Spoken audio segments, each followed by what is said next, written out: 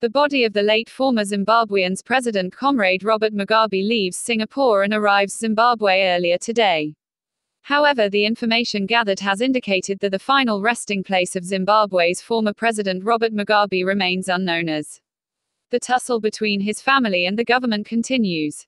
Declared a national hero upon his death last Friday, Mugabe could be buried at the National Shrine of Liberation War Heroes, but his family is objecting, arguing that he made it clear that he wants to be laid to rest at his home village in Kutama, Zimbabwe district, 85 kilometers from Harare.